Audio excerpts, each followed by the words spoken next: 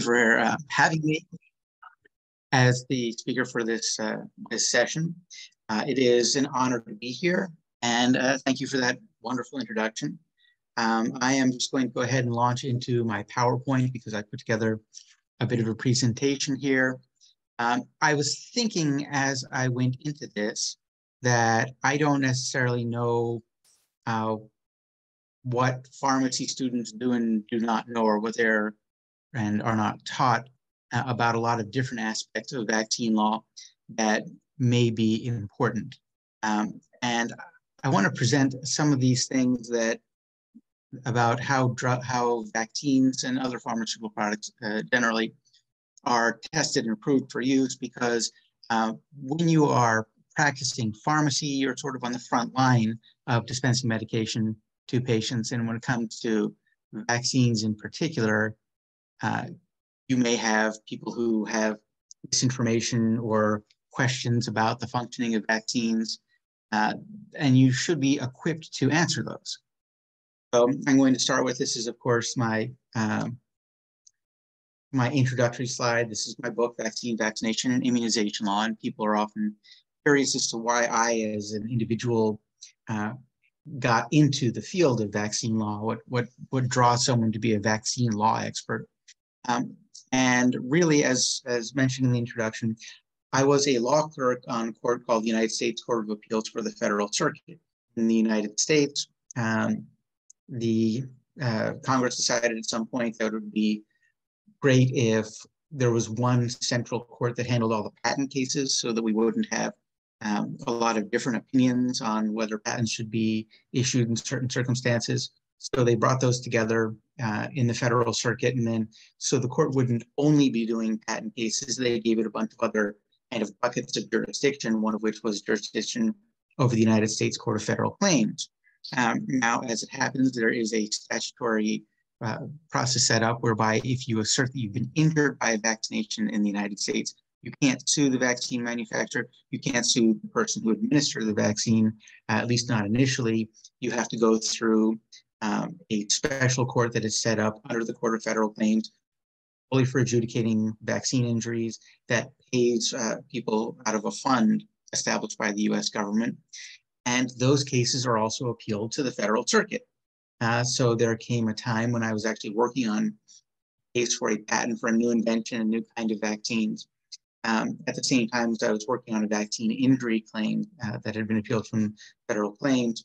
And I had this sort of light bulb moment that there are all these different areas of law where the law as a whole bends towards this really strong public policy preference that people be as protected against the spread of infectious disease as possible, which makes a great deal of sense. We don't want diseases spreading through society. We've recently seen what happens when a disease spreads broadly that can cause a lot of illness and death. And even before COVID-19, there were vaccine law issues that were constantly in the news. There's an anti-vaccine movement that has been strongest in the United States, but has been spreading around the world. And the success of the anti-vaccine movement has led to measles outbreaks and things of that sort. And it's remarkable that it's still a successful movement in the face of that, but it is.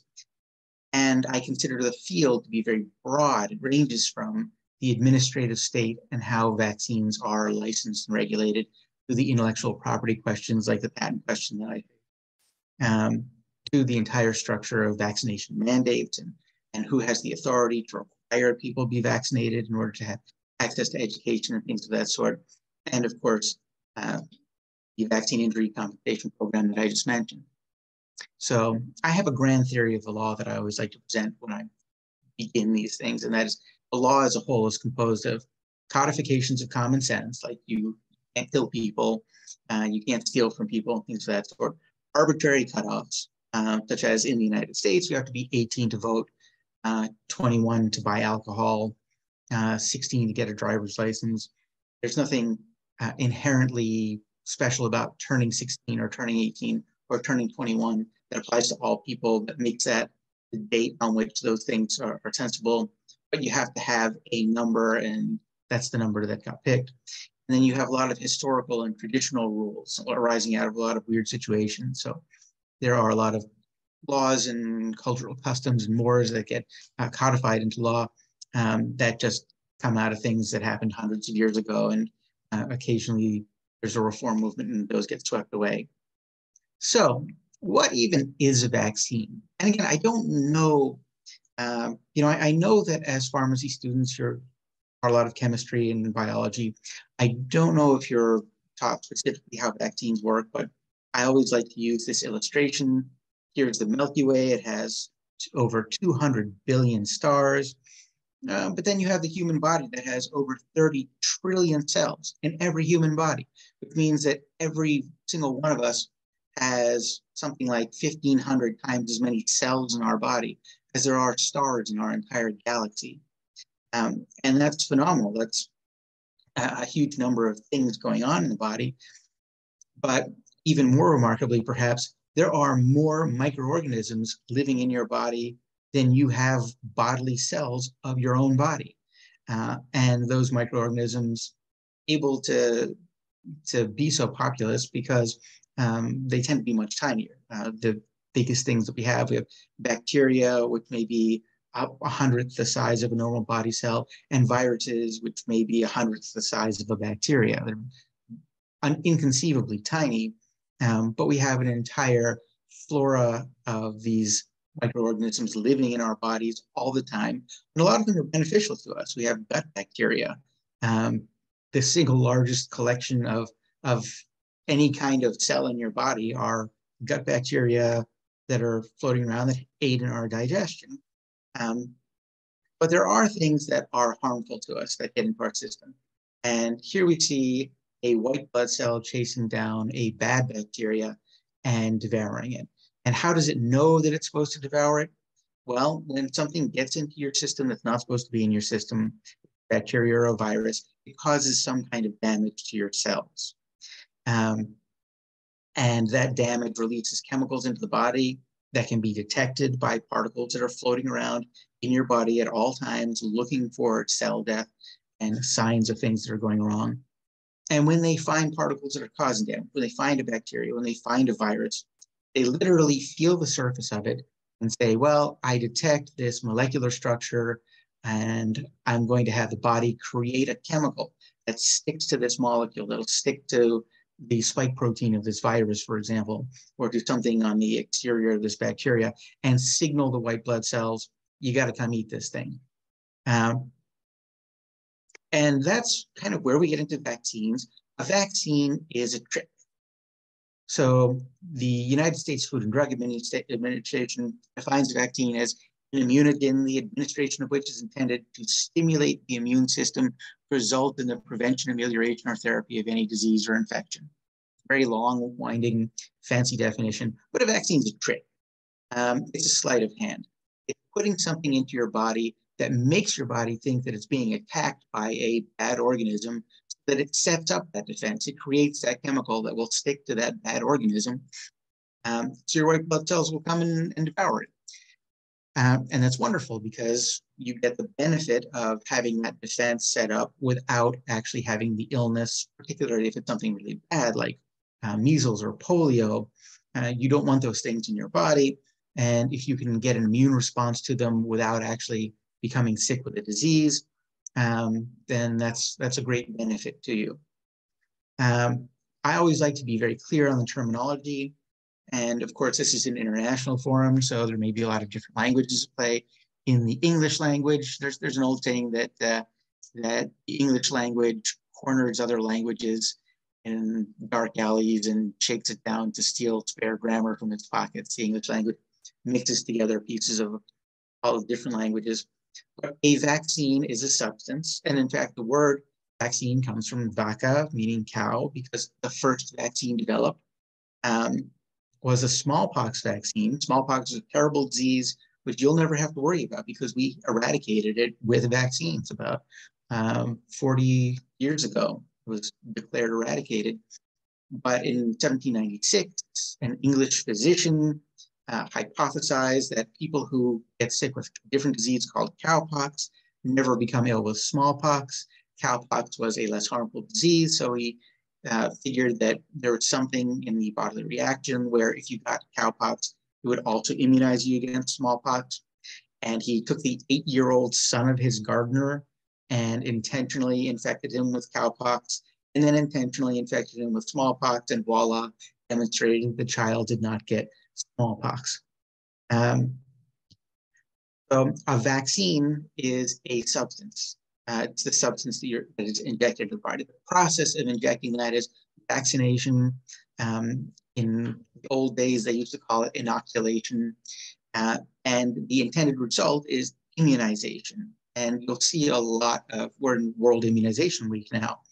And you'll see a lot of conflation of immunization with vaccination, because vaccination is the major process for bringing about immunization.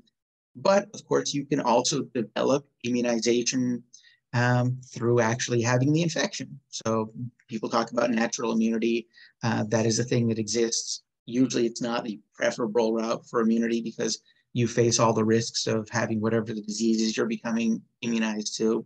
There are some other methods. There's use of antitoxins, where you have an animal and the animal breeds the microorganisms bred in the body of the animal, so the animal develops those chemicals that'll stick to it. And then you take samples of the animal's blood and you actually isolate out the chemical and inject that into people. And now they have a chemical in their blood that will attract white blood cells. And it's not a vaccination because it hasn't been developed. Their development of that chemical hasn't been done. The introduction of something, it's just the actual chemical itself has been put in the body. So there are different routes to immunization.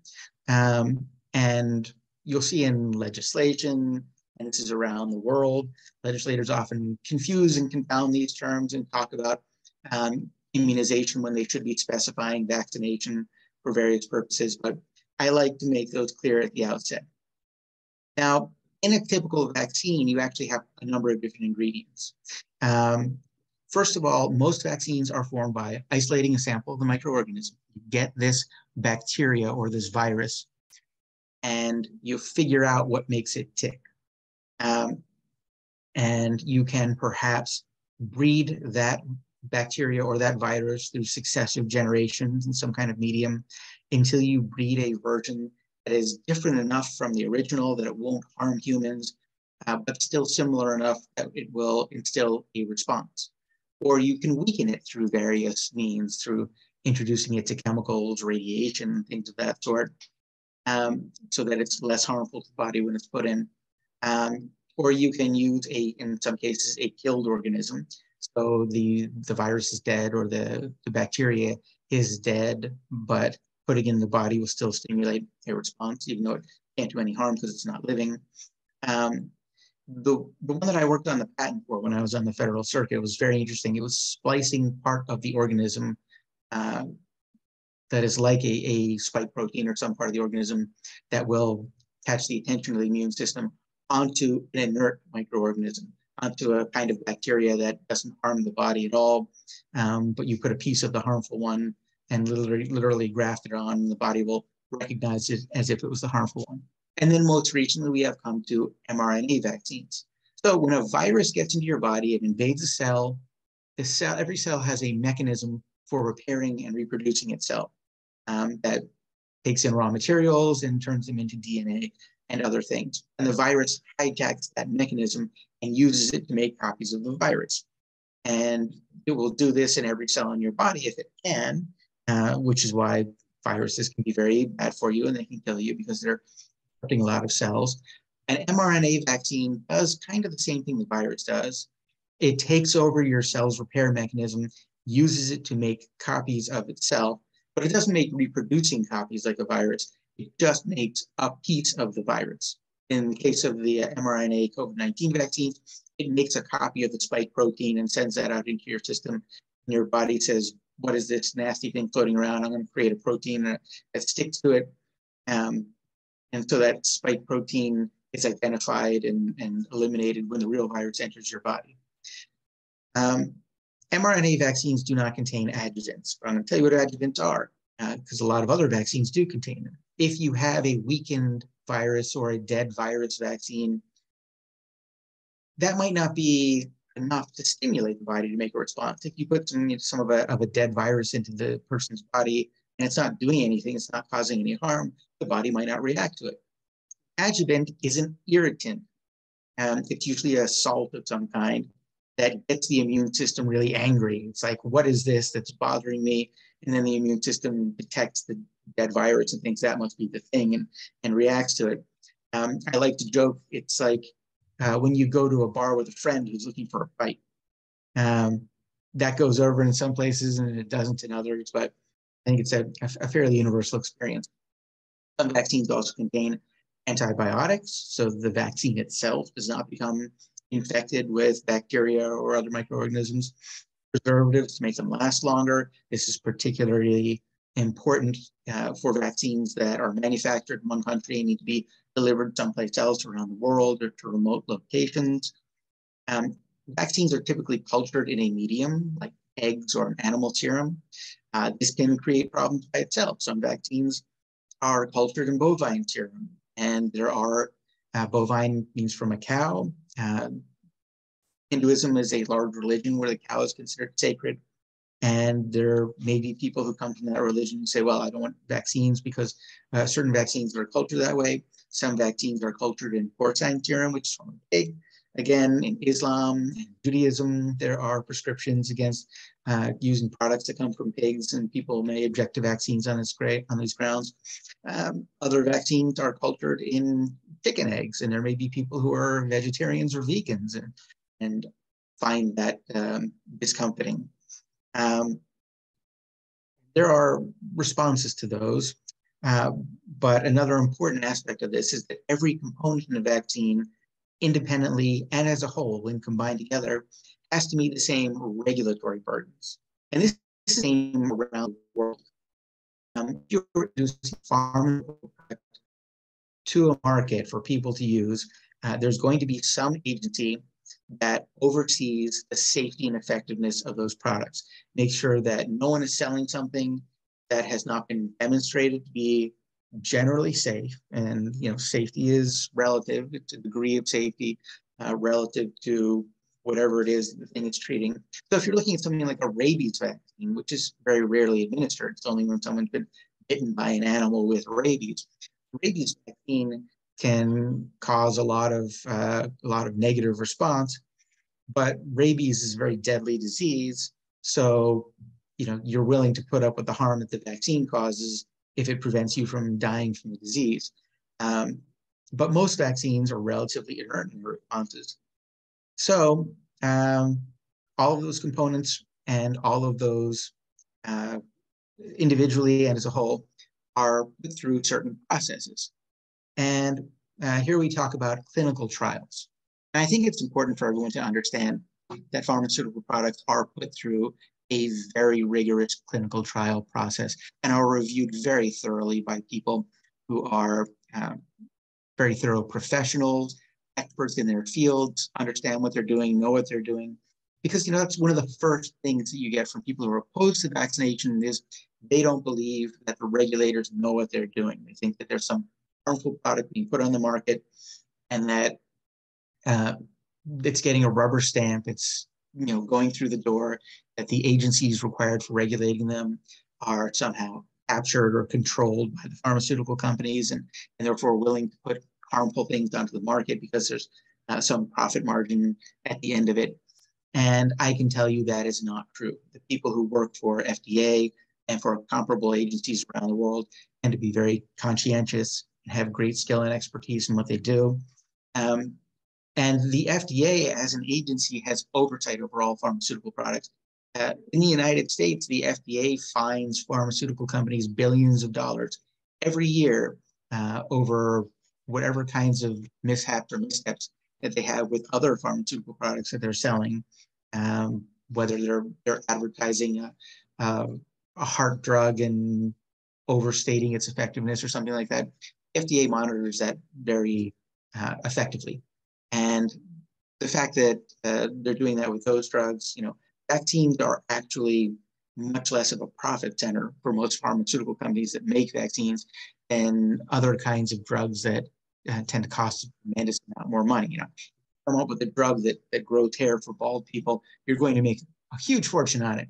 On vaccines, not so much, even though there's a tremendous volume of them. They cost, there's very little that people pay for them. So we go through this clinical trial process. First thing we do is we test it on animals. Now that's controversial by itself, but there is currently a requirement for animal testing to make sure that something is not just harmful to living things. We try to test vaccines on animals that have an analog in their biology to humans. So, for example, there's some animals like pigs have very similar hearts to humans. You might test something, a vaccine intended to prevent a virus that attacks the heart on a pig. There are things where rats are sufficient. There are things where chimpanzees are used. It is worth noting that vaccines and most pharmaceutical products are at some point tested on fetal tissues. There are lines of tissues that were actually derived from abortions that were performed in Sweden in the 1960s that have been bred successively for decades. Those fetal cells have been continually bred. And products are tested on those because you need to see how things are going to interact with human cells. And it's very easy to do that with fetal tissues, which can be propagated for a very long time. And this has caused some disconcertation from people who say they have religious objections to this. But what they often don't tell you is it's not just vaccines, but most pharmaceutical products at some time or other, and a lot of actually food products. So food colorings and flavorings and something that they put in potato chips to make them crispier. There are a lot of products out there that have been tested on fetal tissues, and people don't seem to care about those or be aware of those, but it's something that exists. Once we get through this animal testing, we do 3 rounds of testing on humans. Phase 1, phase 2, phase 3 clinical trial. First phase is usually 40 to 50 young, healthy adults. We're testing to see if this is safe and non-toxic for all of them, if anybody has a bad reaction, if it's effective at all, if there's any degree of effectiveness initially. And then once we get through that, and it usually takes about 18 months to do one of those trials, we move on to 400 to 500 people in a phase 2 clinical trial. We're testing a larger selection of people, different ethnicities, different health conditions. People may have particular diseases or infirmities. And then we go to a phase 3 clinical trial. We have 4,000 to 5,000 people. And that's where we're really refining it down to, does it work? Does it work for anybody? What are the contraindications that we're going to put on the label? What is the precise dosing that is most effective? Are you going to need multiple shots spread out over some period of time? And this is everywhere in the world. In fact, a lot of clinical trials are conducted in different countries because there may be countries where it's just less expensive to conduct a clinical trial. We see a lot of clinical trials conducted in Africa, Southeast Asia, some in South America. A lot of clinical trials for COVID-19 were in Brazil. Clinical trials have to be overseen by an institutional review board, which are university experts who are separate from and uninvolved in the trial itself, but examining how it's carried out to make sure it's going to be effective. Participants have to give informed consent, and the trials really have to cover the right populations. They have to have a broad population. So sometimes you see a clinical trial that is conducted in a small country with a homogeneous population, and you don't necessarily see if that product is going to have issues when it's used with a more diverse population. So you have to make sure that before something is released onto the market, you have that more diverse population. And even after all this, there are rare instances where problems arise that were not captured in these clinical trials.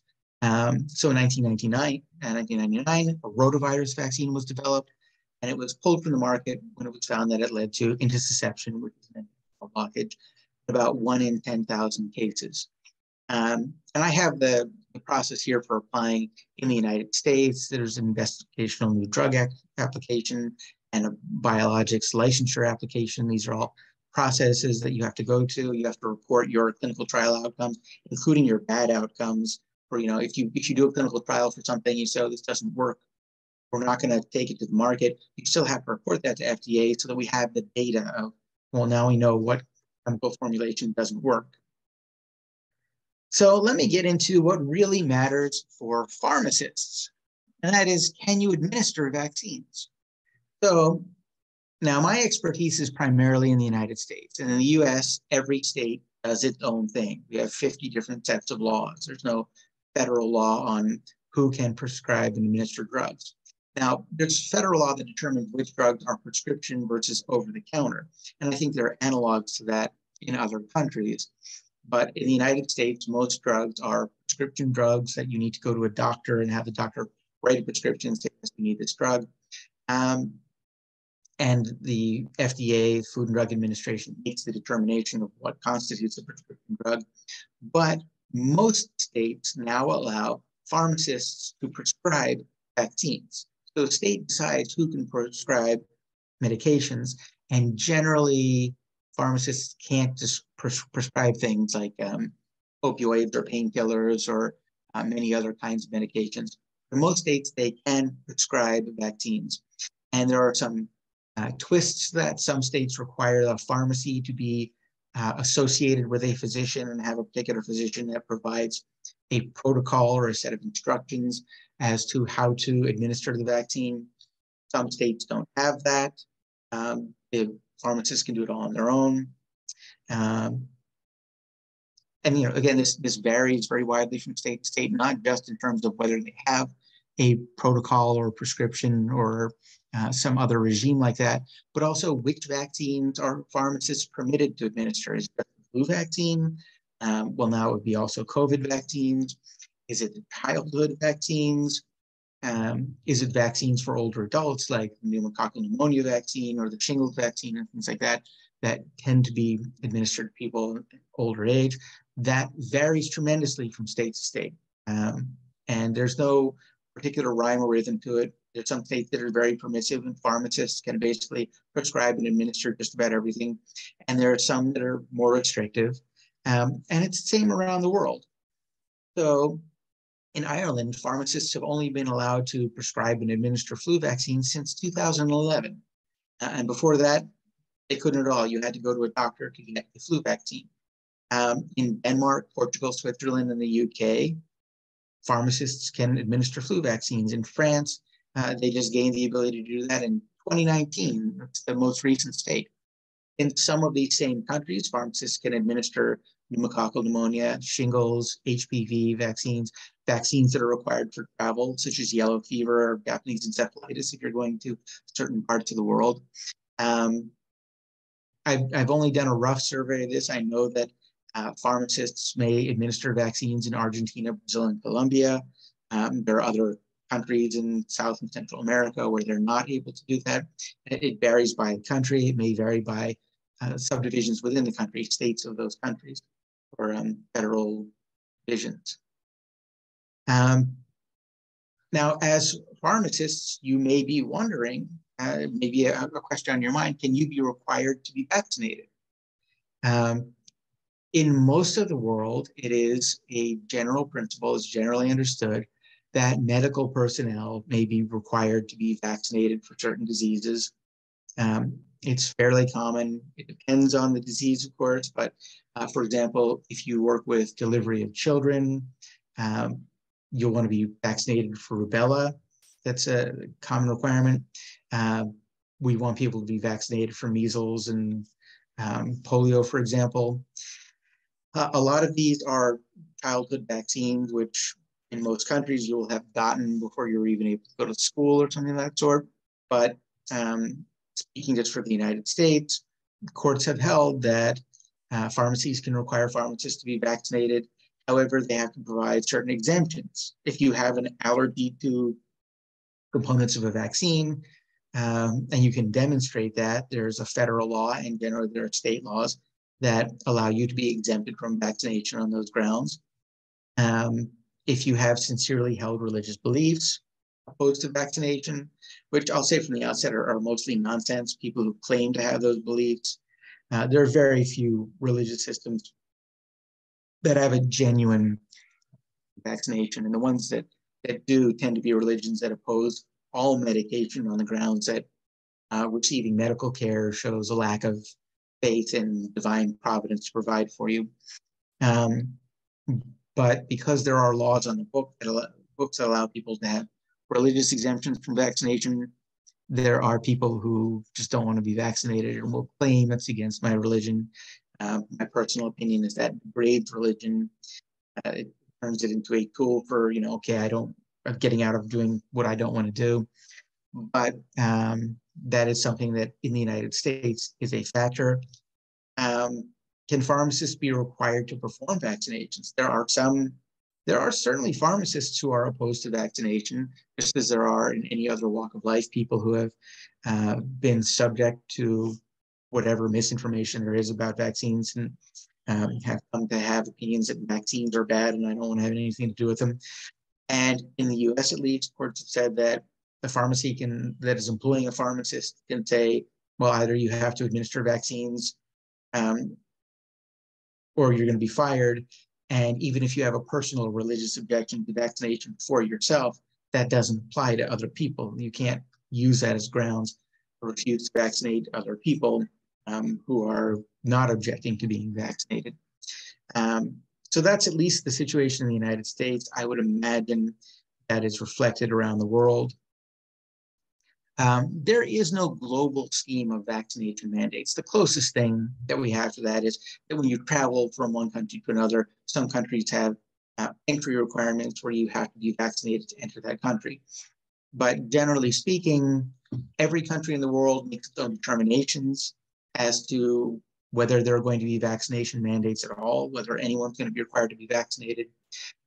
And if so, what populations are going to be covered? Are children going to be required to have childhood vaccines? Are healthcare workers, including pharmacists, going to be required to have COVID vaccines or flu vaccines or other vaccines that would protect their patients from the spread of disease through them as a vector?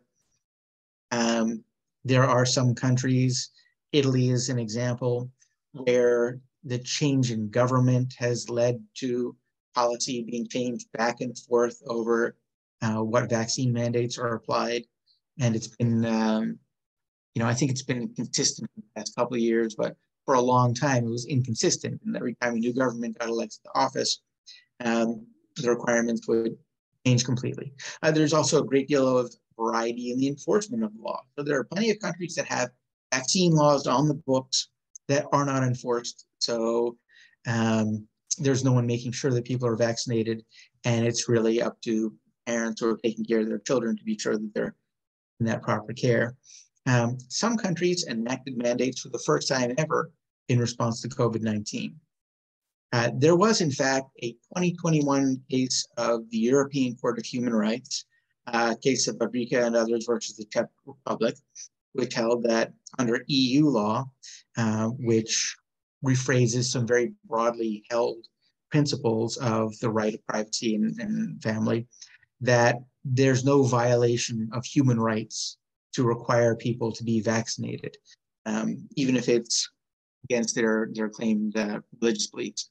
And there was a case in the United States called Jacobson v. Massachusetts, which was decided 100 years before this, in 1905, that came to the same conclusion for the United States, that it doesn't violate the US Constitution and any rights guaranteed under that document for states to mandate vaccination in the United States. And by the way, if you ever see old cases about vaccination, up until about the 1920s, virtually every case was a smallpox vaccine case, because that was the only vaccine that was in widespread use until then. There's a very interesting set of cases in 1901 where plague vaccine was mandated in San Francisco, and it was only mandated for Chinese people living in San Francisco, and representatives of that group sued, and the court actually threw it out because they said you can't have a vaccination mandate directed at one ethnicity. That's a violation of equal protection. But generally speaking, the cases you'll see will be smallpox cases, and they generally come out in favor of the right of the state to mandate vaccination. For people who will not be vaccinated, including people who are working as pharmacists, working in that field, who for whatever reason have an exemption from vaccination or are being allowed by an employer not to be vaccinated, there are alternatives. Masking requirements are very common now. For 2020, there was actually a case in Canada that held that a masking requirement for people who are not vaccinated for influenza was unconstitutional under Canadian law. But that has changed with COVID because now masking has become very common. You can also require people to be tested for the disease. You can require them to be tested at set intervals or tested following likely exposure or following the experience of symptoms associated with the disease. You can require antibody testing to see if people have antibodies for the disease. The entire point of vaccination being to cause those antibodies, those cells that stick to the virus and tell your white blood cells to devour it. The point of vaccination is to get those into your body. If you have those through a prior infection or something like that, then for a while at least, it makes sense you wouldn't need to be vaccinated. You might get an exemption, or you might use that as an alternative to vaccination. Although we know for COVID, the antibodies wear off in some period of time, and there are a lot of diseases for which they wear off. You know, there are some polio, you get a polio vaccine, a series of polio vaccines when you're a small child, and it lasts you your entire life. Diphtheria, pertussis and tetanus, or DTP rather.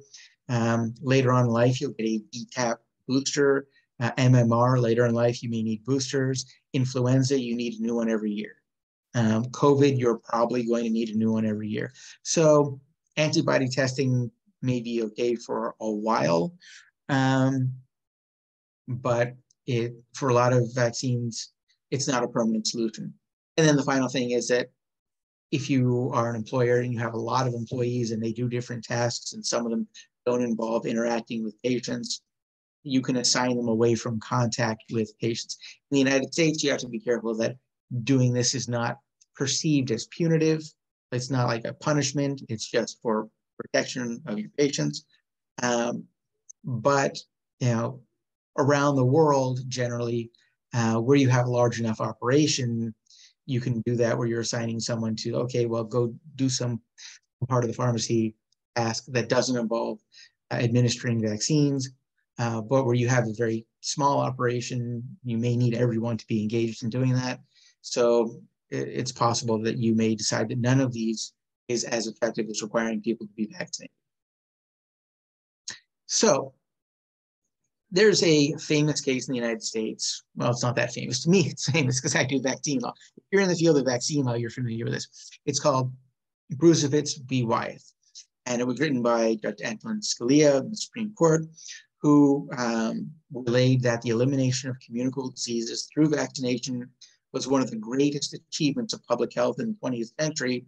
But in the 1970s and 1980s, vaccines became victims of their own success. They were so effective in preventing infectious diseases that people forgot to be afraid of the diseases and became more concerned that they would be injured by the vaccines. Now, we do have, in the United States and around the world, we have a vaccine adverse event reporting system. That's the name of it in the United States. In the United Kingdom, it's called the Yellow Card Program. And other countries, they have other names for this. But most countries have some kind of system for tracking injuries associated with the administration of a pharmaceutical product, or specifically with the vaccine. In the US, we have a table. So if anyone receives a vaccine on the table, and this is just one example of some cells from the table, so you see what it looks like. If you receive a vaccine containing tetanus, whether it's just tetanus or in combination with any of these other things, and you have an anaphylactic reaction within 7 days, or brachial neuritis within 28 days, or a shoulder injury. I just had actually the shingles vaccine yesterday, and my arm is very sore right now. But I'm not having, you know, I don't have a shoulder injury of the kind that they're contemplating. You know, some people, if there's a poor vaccination technique in the vaccine matter is injected into the wrong part of the body, it goes into a nerve instead of into a blood vessel, they can develop severe pain and inability to move their arm and so forth. Vasovagal syncope, you're probably familiar with, that means fainting, or any acute complications or sequelae. So if you have any of these reactions occur within that certain period of time to this particular vaccine, then you're supposed to report that to the Vaccine Adverse Event Reporting System, which is a website people can go to, and it'll ask for all sorts of information. Who was the recipient? What was the vaccine? What are the symptoms? And that is used for a number of different purposes, but primarily to track whether there's a pattern of adverse events that can be attributed to a particular vaccine, to a particular series or SKU of that vaccine being produced, a particular batch. And there are different requirements as to who has to report. So if you're a manufacturer of a vaccine, you're legally required to report any serious adverse event of which you become aware. Physicians and pharmacists and others in the medical health field, those who are administering the vaccine, are generally not required by law. There are some jurisdictions where they are, but they're generally not required by law to report. But they usually have an ethical requirement to report these injuries if they become aware of them. We also have employers who are generally not required to file a VAERS report for an employee who has a reaction, but should encourage employees to file one. And in the United States, at least, anybody else can file a VAERS report, which means that the system is susceptible to people filing a bunch of garbage in it, maybe for nefarious reasons, maybe because they're opposed to vaccination and want to create an appearance that the vaccine is harmful, or maybe because they genuinely have a fear that some non-correlative thing. We see reports of, well, this person received the vaccine and the next day they were driving and they got into a fender bender, and maybe the vaccine caused that. The person filing the report may think. That's generally not the case. Usually car accidents happen all by themselves, but you find VAERS reports of that kind. If a problem is found with a vaccine, it can be recalled from the market. Every country has some authority to recall pharmaceutical products from circulation if a problem is found with them. But as I noted, the VAERS data is very easily manipulated, so it can't be introduced in the court of law as proof of an injury. Now, we have an anti-vaccine movement that's going on around the world, and it affects pharmacists as much and possibly more than most people, because pharmacists will be on the front line of administering vaccines. And there are a lot of different reasons why people begin to become against vaccination. Some of them are just very libertarian and think, well, the government shouldn't require people to have any kind of, you shouldn't require healthy people to receive a medical product just to protect others from becoming ill. Some people do have religious or philosophical arguments. There are religious objections. Historically, when the smallpox vaccine was developed in the 1790s, the first objection that was raised was that people who get sick and die from smallpox are receiving divine judgment, and it's God's will, and vaccinating them is trying to thwart God's will. Or kind of more esoterically, there are people who believe that getting medications shows a lack of faith, that prayer will heal you, or things of that sort, and therefore you shouldn't be required to get any kind of medical treatment. There are people who believe that the vaccines or particular ingredients in vaccines are actually harmful. They tend to claim that the decline of disease is due to factors other than vaccines. It's very interesting. If you look at the history of diseases around the world, every single disease declined substantially in incidence shortly after a vaccine was introduced for that disease. So measles used to be a tremendous killer around the world. I think one out of every 1,000 people in the world died of measles at one point, and now hardly any people die from measles. And it was shortly after the measles vaccine was successfully introduced that those numbers started to drop off. That was in the 1930s.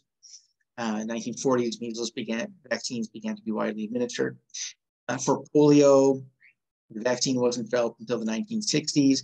As soon as the polio vaccine was introduced, polio rates dropped off substantially. The HPV vaccine was developed in the 2000s, began to be widely used.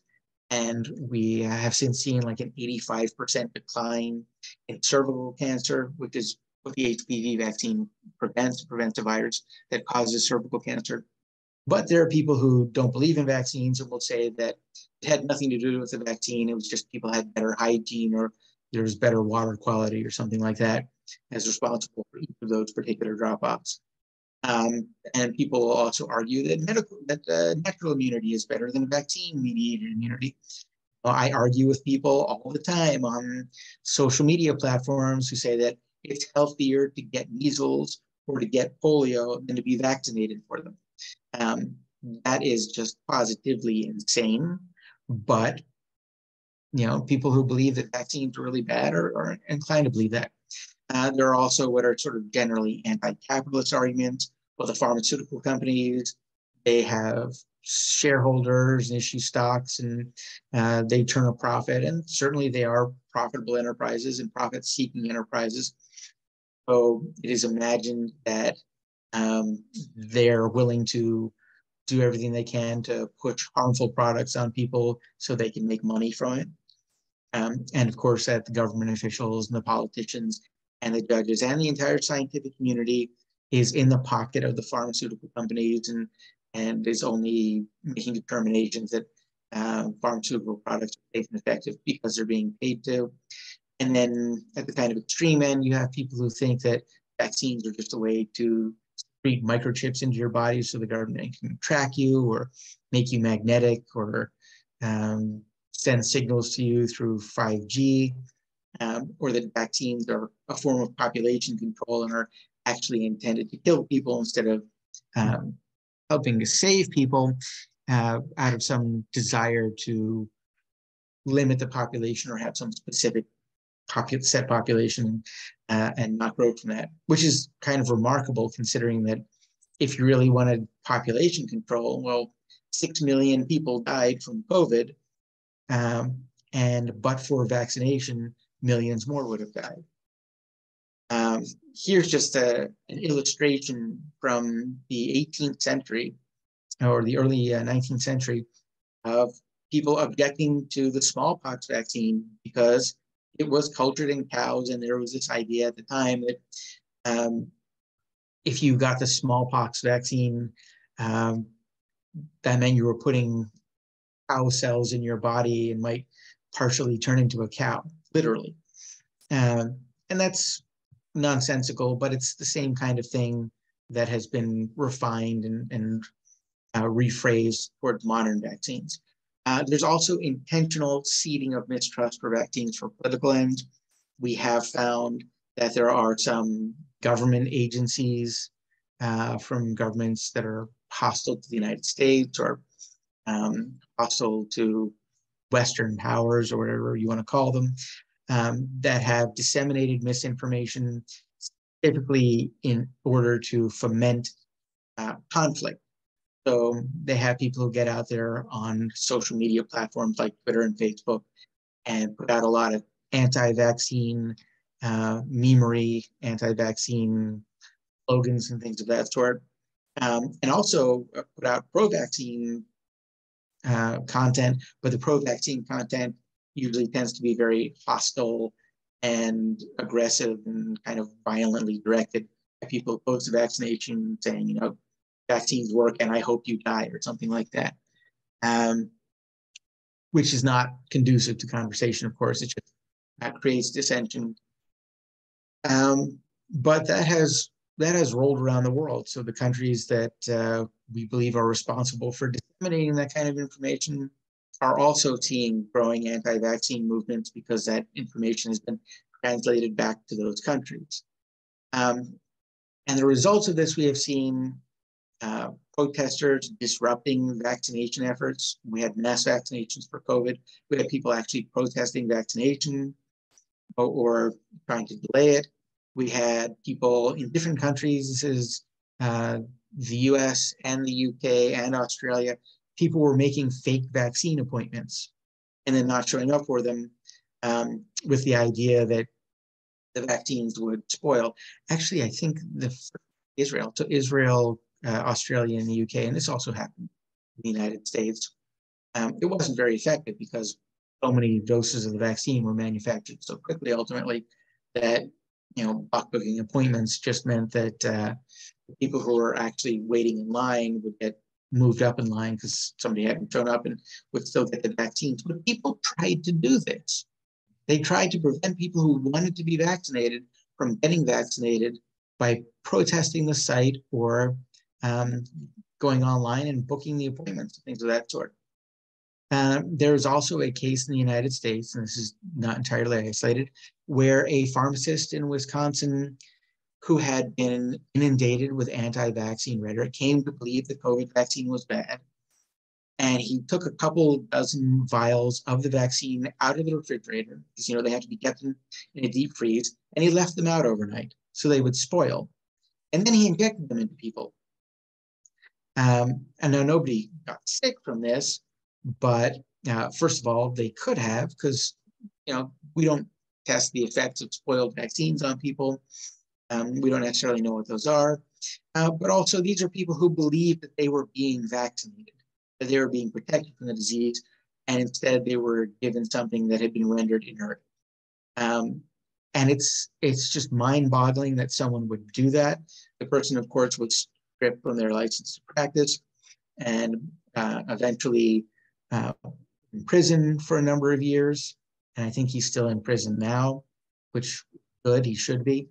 But that's a pharmacist who has been convinced by anti-vaccine rhetoric that he was doing a good thing by doing that. There's actually a case in Germany where there was a nurse who was giving people saline shots instead of COVID vaccines. And this was primarily to elderly people who were in the most vulnerable group. And that's who this Wisconsin person would have been giving them to as well, given the timing in January 2021. But in Germany, this woman may have given as many as 6,000 people false doses of the vaccine and allowed them to think that they had been vaccinated. And she was ultimately sentenced only for 6 cases out of those 6,000 because there was one instance where she was caught giving saline to 6 people. And she claimed that was an accident. But it's generally believed that she had given that kind of false hope to thousands of people. And that's highly problematic because then you have people who believe that they're vaccinated. And to the extent that you have systems that record who has been vaccinated and who hasn't, those systems are showing the wrong information. They're showing that someone's been vaccinated. If that person develops the disease and dies from it, that calls into question the effectiveness of the vaccine. And in these cases, the people aren't vaccinated at all. And we have something similar going on with the use of fake vaccination card. We have falsification of vaccination records going on. The earliest cases of this were just people in the United States where you had a paper card saying you were vaccinated, getting fake copies of that card. But shortly thereafter, we had situations where healthcare professionals were charging people money to falsify their vaccination records.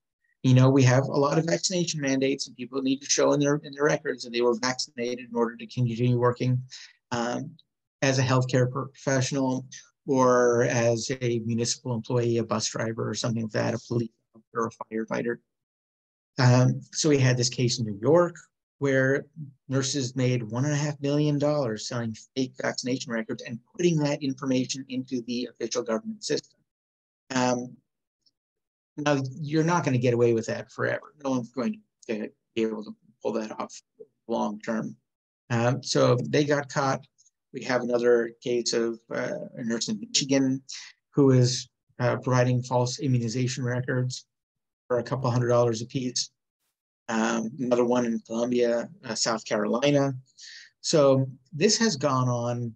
This has also gone on in other parts of the world. These are the cases I'm familiar with in the United States. But there are cases in Australia, Italy, Greece that I'm familiar with. And again, this introduces some very dangerous information to the system because it creates a false impression of people being vaccinated. that would enable them to be put in situations where they would be susceptible to exposure to the disease when they shouldn't be because they're really not vaccinated.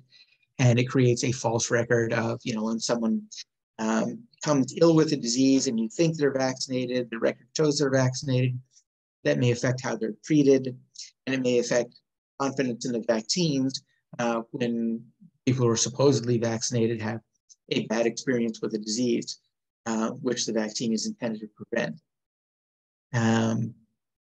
So actually, this kind of recaps that, but yeah, there's a lot of concern. This arose with respect to COVID-19. There's a lot of concern that people who are against vaccination are going to start doing this widely with respect to childhood vaccines. And then you'll have children in a classroom who could serve as a vector for spreading a disease, and you think they're vaccinated, and you think they're protected against being the vector through which that disease spreads to other children, possibly to children who are unvaccinated because they have a medical reason why they can't be vaccinated. So that concludes my presentation. And I'm sorry that there was a lot of negative and dour stuff in there, but we are kind of in a crisis with respect to vaccination. And it's one that is growing rather than receding in terms of confidence in vaccines. And this is me, as I was introduced at the beginning. I'm chair of the National Vaccine Law Conference. I teach vaccine law at the FIU College of Law. I'm the author of the Vaccination, Immunization Law treatise. I have a website, briandeanabramson.com. Please feel free to email me or to connect with me via Twitter. My Twitter is there. And it has been a pleasure speaking with you. And I am going to stop the sharing of the screen. And I can send this PowerPoint to the organizers if you'd like, if you want to make this available to students. I'm glad to distribute it. And I also see that there are some comments in the chat. Have a quick look and see if there are any direct questions for me. Okay, no, this is just saying that if there are questions, you can ask them. So I am open to questions. Yes, so please, if you have any question, please send it in the chat. We have received some questions in the private chat, so I will share it with you. If you want to turn on your microphone, please raise your hand and make the question. Okay, so the first question that we have here is, Professor, do you think there is some kind of approach that will be efficient to explain to religious people who refuse to get vaccinated about the relevance of vaccination? So the first thing that I think needs to be done with respect to religious objections, to engage leaders in the religious community. And we have done that with some success in the United States. And really every major religion in the world that has any kind of hierarchical structure or people who are the arbiters of what their doctrine is, has come out with statements in support of vaccination, particularly in support of childhood vaccination, many of them in support of COVID vaccination.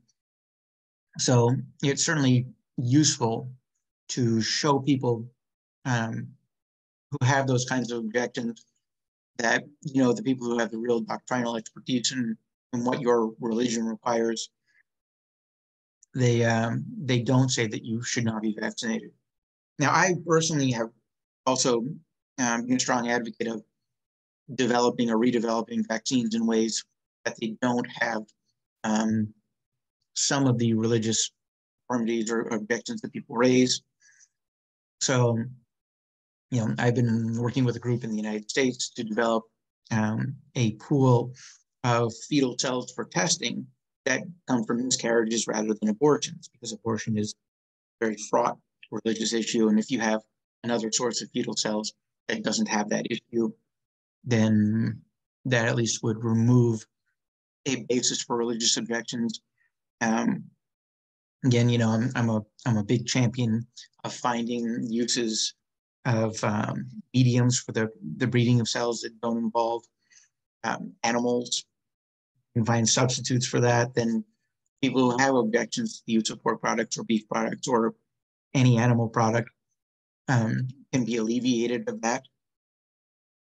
But the more fundamental kind of objection from people who think that, I shouldn't receive any medical treatment at all because it shows a lack of faith in in Providence or something like that. I will say that there's generally a principle in groups like that if the law requires you to do something, you obey the law. It's not showing a lack of faith in the divine if you're just obeying secular laws that have been imposed upon you. But, I think there are an array of different approaches that can be taken with that. But the chief and most important thing is to engage religious leaders and have them tell their communities it's okay to be vaccinated. It's indeed recommended to be vaccinated. The Roman Catholic Church, for example, which is, I think, the largest religious entity on the planet, has issued a statement saying that it's better to be vaccinated than not to be vaccinated, even though if you can avoid using a vaccine that has the fetal testing issue in favor of a vaccine that does not have that issue, you should definitely avoid the one that's been testing. But vaccination is still recommended and is the morally better. So yeah, that's my general answer to that. I mean, it's very hard to counsel people and tell them, well, your religious beliefs are wrong. That's not what your religion really says. But sometimes you just have to tell people that. Yes, I've seen that also. There are spaces where communities like they don't trust and like medical doctors or like the healthcare professionals. So sometimes it's something about that. So also working on that could also help us to get into those communities and connect with religious leaders and all that. Maybe that could also be an approach. Okay.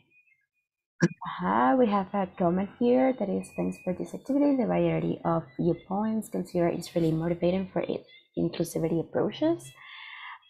We have another question here that is, Professor, do you consider that needing prescription to get vaccines lowers the chance of the population in general getting access to vaccination? As you mentioned, that happens in the United States. Absolutely.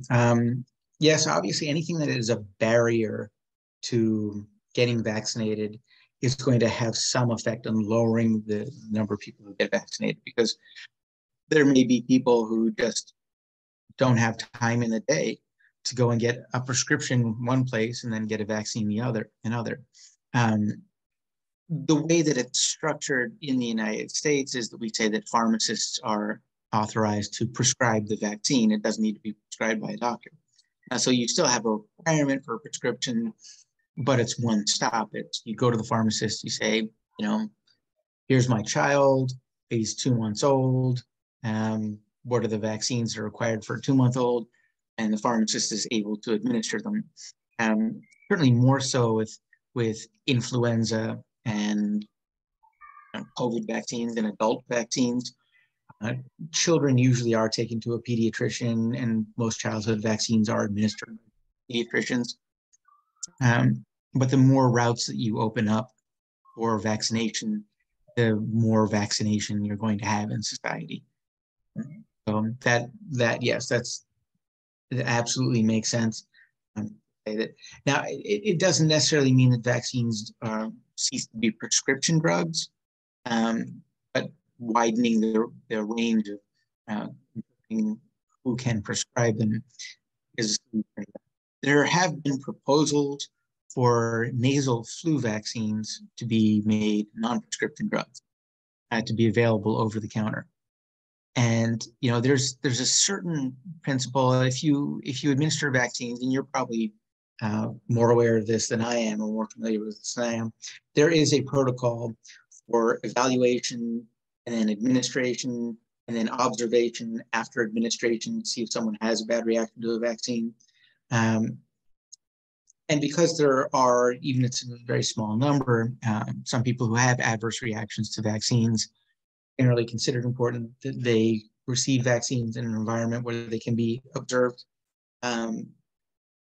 So, when you go to the pharmacist and get a vaccine, they'll tell you, wait minutes before you go to make sure that you don't have some sort of immediate reaction. And if people were administering vaccines to themselves at home, there would certainly be a greater possibility of someone having a serious adverse reaction and being all by themselves with no one to help them deal with that. But for nasal flu vaccines, which are relatively inert and tend to have minimal reactions and don't require an injection, so you don't have any of the potential complications accompanying an injection, there's a reasonable case for those to be over the counter. It's just not something that has happened anywhere yet. Okay, thank you. I think it's a really interesting process. It's really interesting, like the reason why they have that process. For example, I am from Venezuela, and we don't have like a follow-up system on like people that get vaccinations, that get vaccinated, and we lost that data and we don't know what happens later. So it's really interesting because it's a data that we also need to do to improve our work on vaccines. So if you have another question, participants, you can share it in the chat or raise your hand. The last one that I have here is, I think your background is really interesting. Can you tell us a little more on how did you end up focusing on career on vaccine law? Focusing your career on vaccine law. Well, if you want to know my biography, yeah. I will tell you, when I was a law student, I didn't particularly know what I was going to do in the practice of law. And I will say this is a general life principle. At every point in my life, if you have told me, well, 5 years from now, you'll be doing this, I wouldn't have believed you. And that's just like every single kind of period or epoch of my life. There's been some point where, if you told me 5 years from now you'd be chairing a conference, I'm like, no, man. So when I came out of law school, I went into intellectual property, actually, which is patent, trademarks, and copyrights. And I worked with an intellectual property firm for a couple of years. And I really enjoyed the field of law from kind of an academic perspective. But I didn't enjoy the kind of grind of being a lawyer. We have a system, and I don't know if it's replicated much around the world, but called billable hours, where if you're a lower level person in a law firm, you have to have a certain number of hours that you can bill to clients over the course of every month. And that's, in addition to a lot of kind of bureaucratic work that you have to do as part of the job. So I didn't enjoy that. And I decided I wanted to further my education. And so I came up to Northern Virginia to pursue an LLM in intellectual property law. And it turns out that the school that I was accepted to for that program is a school that provides a lot of law clerks to the United States Court of Appeals for the Federal Circuit, which I had mentioned. And the Federal Circuit is primarily a patent court. So at that point, I had no kind of inkling of vaccine law. But I got hired for the Federal Circuit job and decided in advance of that, well, I got hired 2 years out, which is what they do nowadays. They say, okay, it's 2008. I'm going to hire you for this job, which you're going to do from 2010 to 2012. I had all this time to fill. So I got an internship on the Court of Federal Claims.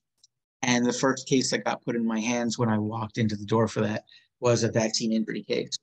And I was absolutely fascinated by the doctrine of it, because the vaccine injury cases under the Court of Federal Claims, they function differently from any other kind of, the area of law is called torts. So torts is like wrongs. If you're injured by someone, you can go to court and you can sue and say, well, this person was negligent and it caused me to be injured. There are all sorts of, there's no end to the number of possible variations of tort law. But the vaccine claims were different from anything else. They had a lower standard of proof, so it's easier to get compensation, even if you can't prove that the vaccine itself is the cause of the injury. And the fact patterns, or historically for these cases, tend to be very heartbreaking. They tend to be children who assertedly have a very bad reaction, an anaphylactic reaction or something of that sort, and are badly injured by it. But when I finally got to the federal circuit, I tried to work on as many of those cases as possible, and them to be really, really interesting. And as I mentioned at the top, I was working on one of those cases at the same time that I was working on a vaccine injury case. And I remembered actually in that moment that in my first year of law school, one of the very first cases that we discussed was an 1890s case of a woman who had come from Ireland to the United States on a ship. And when she arrived in Boston, she was told that she was required to have a smallpox vaccination, and she didn't want to get it. And they basically took her aside until you can't enter the country unless you get it. And she felt like she was coerced into getting it. So later she sued and said it was without her consent. And the court said, it's not plausible that you would have sailed all the way across the ocean only to be refused entry to the United States because you didn't have this vaccination. So the court found that she wasn't coerced. But I remembered reading that case and thinking about how we have all these vaccination mandates now. And vaccines are the only medical product that we require a healthy person to receive in order to prevent them from future illness. There are a lot of things we recommend. We tell people take vitamins, get vitamin C in your diet, and eat green vegetables and so forth. But there's no law requiring that anyone do any of that. And even I'll say in the United States, I don't know if it's different in other countries, but in the United States, you can be a parent of a child and feed your child nothing but chicken McNuggets and Coca-Cola, and it's legally allowed. It doesn't make sense and it's not healthy for them, but they're not going to come and take your child away just because you give them nothing but junk food. But you are required to vaccinate your children. So thinking about that in that moment kind of drew it all together for me. I said, okay, I'm going to write a treatise on all these different areas of vaccine law, which demonstrate that there is this broad public policy preference for protecting society against spread of infectious disease. And when I finished my clerkship, I started working on that. And I went to a bunch of publishers in the legal industry, and they all said, there's not going to be any interest in this book. It's such a niche topic. No one cares about vaccine law. No one cares about vaccines and requirements and so forth. And it took me 5 years to get a publisher to be willing to publish the book. And it came out right before COVID. So that's the long winding story of how I ended up being in this position. But I'm very glad now. I think I'm privileged to be able to be an advocate of vaccine law and be able to use my voice to spread the importance of vaccines and to convey to people who are in the field, first of all, knowledge that they should have about things that they may be confronted with. Because you, as a pharmacist, may deal with someone who says, oh, I shouldn't get vaccinated because, vaccines aren't tested in placebo studies. That's not true. They are. Or because whatever government agencies approve vaccines are only approving them because they're getting bribed by the pharmaceutical companies. And that's not true. They're not. The same vaccines are being approved by pharmaceutical regulatory agencies all over the world, each making their own very searching examination of them. So, it's important to me to be able to be playing that part in the conversation. Well, thank you very much for joining to this health world without being like originally a healthcare provider or worker, because health is something that is multi-professional, like everyone has to join on this to like achieve the goals that we have planned on this.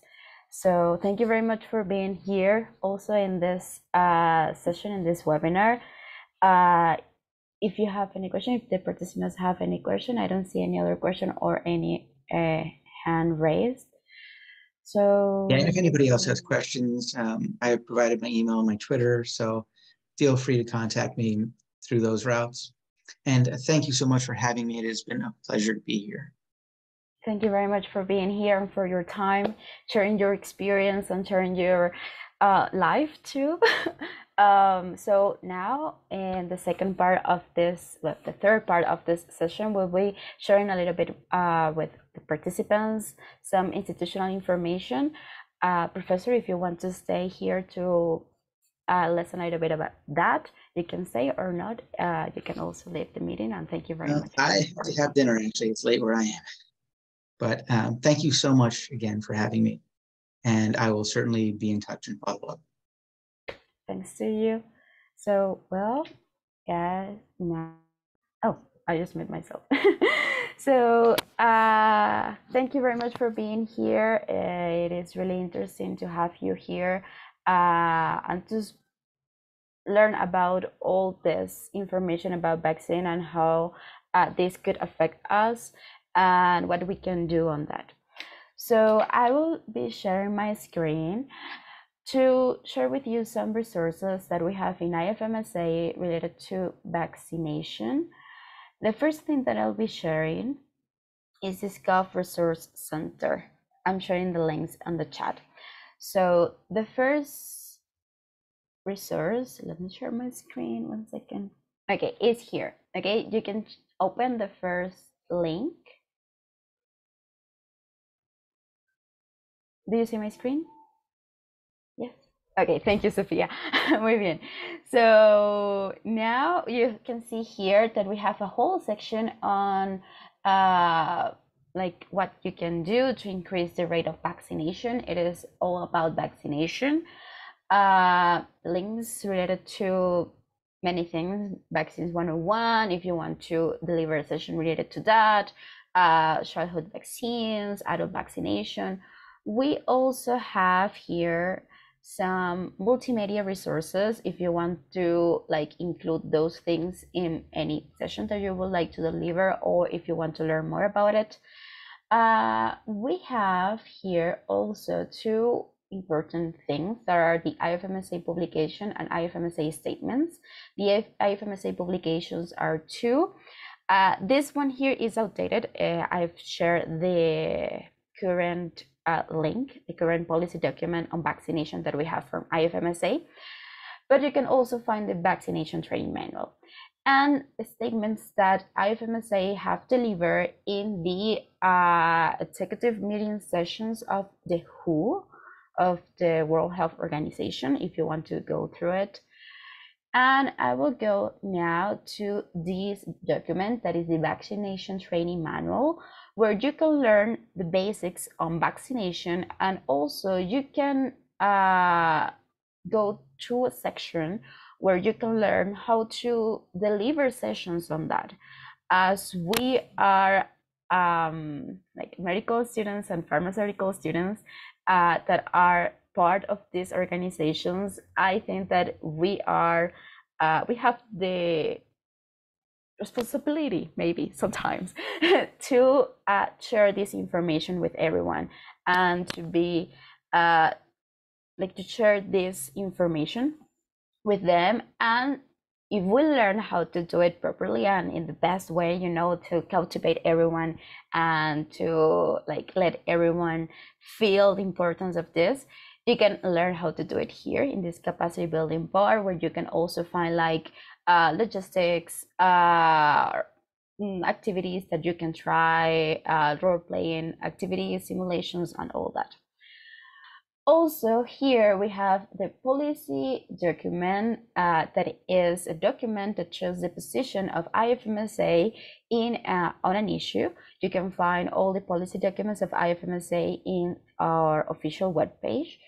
And here you can read a little bit more about the position of IFMSA related on, like the position of IFMSA on several issues related to vaccination, and also our call to actions to different institutions or organs. For example, the governments, ministries of health, healthcare professionals, educators, NGOs, IFMSA members to NMOs, One Health partners, people that are working on One Health, and like all this information that all these call to actions that we share with them in order to achieve the goals that we have proposed, like globally on this. So yes, that's it.